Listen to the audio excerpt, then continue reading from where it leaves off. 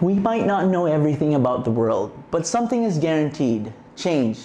Today, it comes ever faster, and with the concept of the technological singularity, change itself becomes a self-sustaining feedback loop that culminates in artificial intelligence.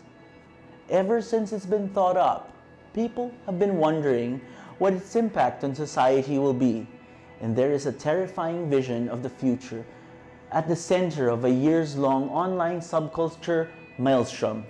In this exhibit, we explore the visual interpretations of the dehumanizing effects of AI based on thought experiments, hypotheses, and theories of the mergers of humans and robots.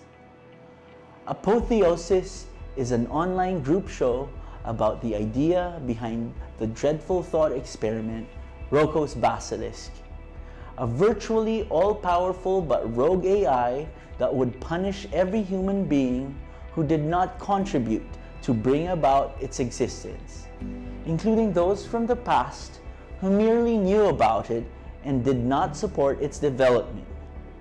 Artists Renato Barja Jr., Yokte, Erik Sausa, and Jofre Nachor scrutinize the phenomenon and dynamic of AI and its global range, where cyberpunk is its literary incarnation. A new alliance or discord is becoming evident: integration of technology and human capabilities that would birth an unholy alliance of the technical world and the world of organized dissent, where visionary fluidity and street-level anarchy are rampant. In one of the works, we are shown a protagonist as he descends into madness and despair, while Roko's Basilisk spawns fear and anxiety. He is embarking on a bleak journey where he encounters this life-negating system.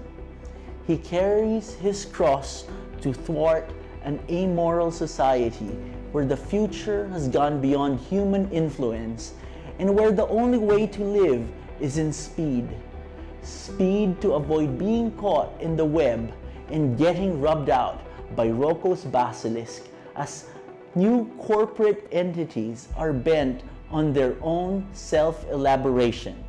As all hope fades, he turns to spirituality as a final resort, while humanity is subsumed by AI.